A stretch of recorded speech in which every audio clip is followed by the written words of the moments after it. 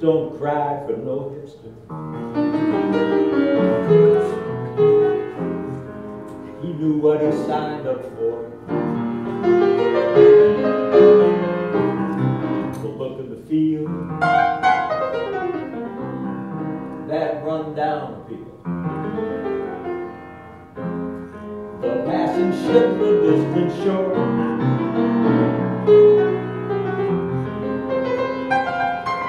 Don't cry for no hipster. He saw the writing on the wall.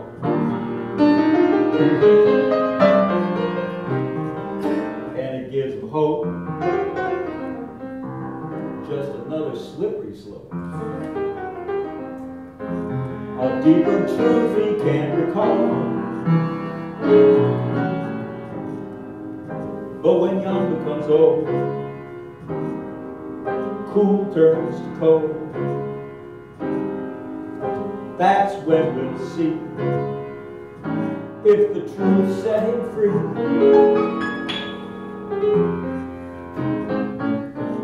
Don't cry for no hipster.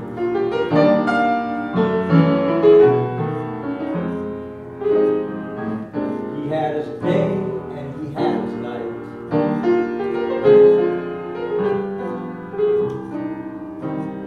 What it is in a life like his. It's usually wrongs that make it right.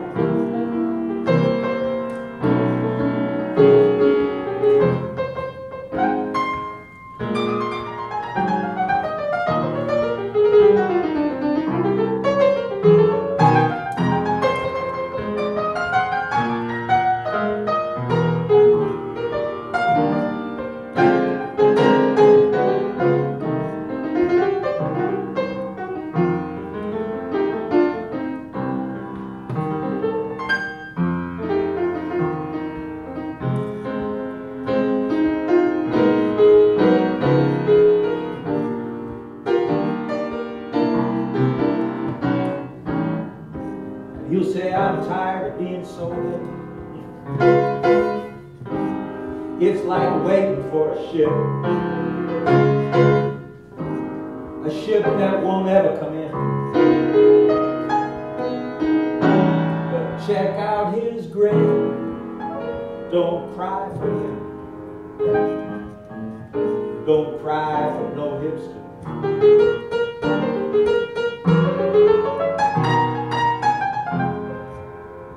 He's got his hat and he's got his cane.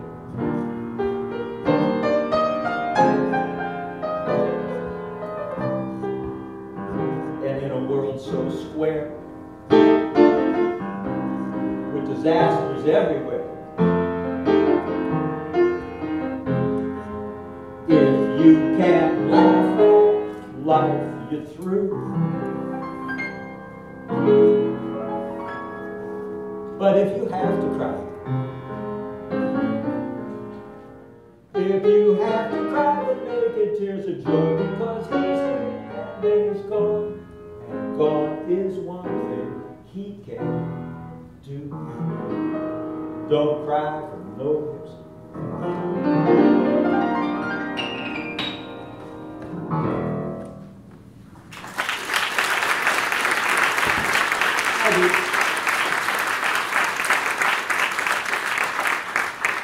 Don't Cry for No Hipster. So I was playing that song recently in Paris. And when I got off the stand, several people came up to me and said, but what is this Hipster about which you speak? And I found it was difficult to tell them because the hipster is a very American phenomenon. In fact, it's like an American folk legend. Like all folk legends, it comes from legendary folks. You could probably say that Mark Twain was the first hipster. I wouldn't say that, you could say that. And you can trace the hipster back to the bohemianism at the turn of the century, trilby, free love, moving from the city, moving into the city, making your fortune. The hipster really comes of age in the jazz age, the roaring 20s, the jazz age, Prohibition. In fact, it's possible that the first use of the term "I'm hip" comes from somebody walking into a speakeasy with a flask in their hip pocket. I'm hip may have meant I'm carrying, I'm with it.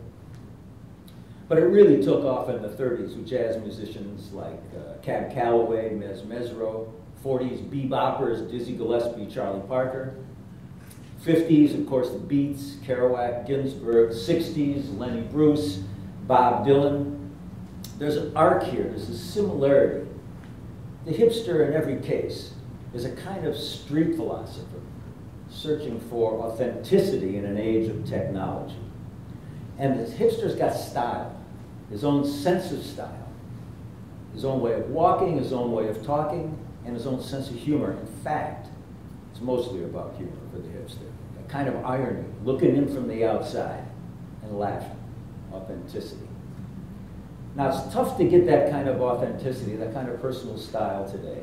And the reason is obvious. It's because of technology. Think of technology as a funnel.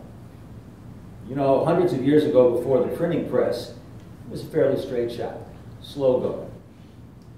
Got up in the morning, you tilled the field, you sang your song, you married the girl, you fought for the king, you died of the plague. It's simple. Today, it's infinite. The funnel is infinite. And it's easy to drown in the data that's coming through. Now, data by itself is not information. We know that. Data becomes information when you can use it, when you can use it to tell your own story. Clicks, hits, likes, they can sell the story, but they can't tell the story. The story comes from a person living a life making their own mistakes. Or as the great jazz musician Charlie Parker once said, if you don't live it, it won't come out of your horn. So today we have this illusion of plenty. We have all this data, but it's increasingly difficult to define a personal style. Or as I like to say, it's easy to die of thirst trying to drink out of a fire hose. But there's something definitive about the hipster. For example, if Miles Davis were to order a cheeseburger, by definition, that would be a jazz cheeseburger. The hipster defines the space he occupies. How do you get that kind of authenticity? How do you get to the point where you can write your story even as you're living it? As Cannibal Adderley said, and I like to quote these jazz philosophers, as Cannibal Adderley once said, hipness is not a state of mind, it's a fact of life. Style, true personal style. Now you can't teach style, but you can learn style. Today there are over 500,000 kids in the United States trying to learn jazz in high schools and colleges. Approximately 50 years ago, there were exactly no high schools and colleges teaching jazz, and maybe 5,000 people trying to learn it. So, what have we got from this wealth of talent? Well, the first thing we've got is too much technique and not enough style. People, young players, sound like their technique today. They don't sound like their experience. Because they learn to play in an academic situation as opposed to in the world. Now, experience, good judgment. Good judgment comes from experience. And experience comes from bad judgment. You have to make your mistakes. It's essential. You have to make your mistakes. Because, in fact, and this is particularly true in jazz, what you stumble on is invariably better than what you're looking for. It's just a truism in jazz. How can we get this kind of style? Well, let me see if I've made any mistakes so far. Yeah. Now, technology has its own agenda. Every technology has an agenda. My favorite example of this is in the Bruce Chapman book. It's called Songlines. In the book Songlines, Chapman follows an Australian Aboriginal culture. This particular culture has invented a magic song that is the map of its territory. Literally. Everybody in the culture learns the song when they're young, and as they walk through this massive territory in the outback, they sing their song. And the song tells them what they're seeing. It's a mirror image. I see the big red tree in front of me. I see the rock that's shaped like a kangaroo, and over there is the hill. And they walk, and you can't get lost. But then they took a member of this society and put him in a car and drove him at 30 miles an hour through the territory. And the guy was speechless because it was moving too fast. By the time he said, I see the red tree, he was over the hill. Technology can rip you up by the roots. But it doesn't have to be like this. Now, in jazz, we say there are no mistakes, there are only opportunities. Art Blakey, another great jazz philosopher, he said that's how jazz was born. Somebody goofed. It's literally true. And he said, and your job as a jazz player is to be so professional that you take that perceived mistake and turn it into something beautiful. No mistakes, only opportunities. In a world of increasing technology, the way you develop a personal style is by respecting and paying attention to your mistakes, your perceived mistakes. That's the heart of your style. Or more precisely, how you recover from your perceived mistakes. That's your style. Style is the art of recovery. If you fall, turn it into something beautiful. After all, in jazz, what we're trying to do is we're trying to play what we don't know.